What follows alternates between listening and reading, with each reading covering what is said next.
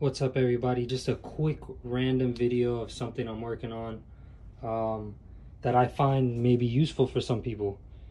So what the project is I'm taking a Milwaukee battery and I'm setting it up so that I can use 12-volt items like you would use in your car.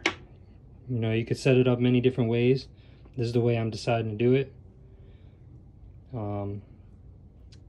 And I'll put all the parts in the description, but I just ordered the adapter that somebody CNC'd that sends out to your negative and positive, and then I ordered this little DC to DC converter step down, which takes anywhere from 15 through 40 volts down to 12 volts, 5 amps. So let me show you. This is an 18 volt battery. When I tested it, runs about 19 to 20 volts.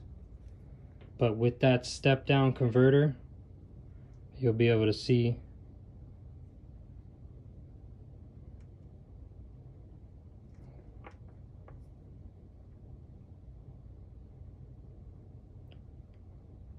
.31 the battery's putting out through this converter. So it did step it down. Before I put that, it was reading 19.9, sometimes 20. So just a little quick way that you can, you know, give yourself power on the go without having to buy like some battery bank or something. You have your Milwaukee batteries. I have a whole bunch of them. That's probably my smallest battery.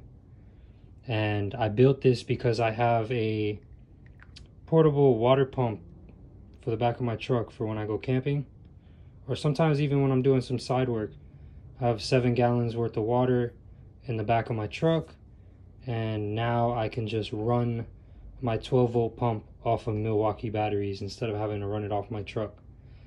But I can do either or. That's why I put the cigarette lighter on. So now I can plug the pump into the battery setup. If I don't want to use the battery, I just unplug it and I can plug it into any car. I have a cigarette lighter adapter in the back of my truck.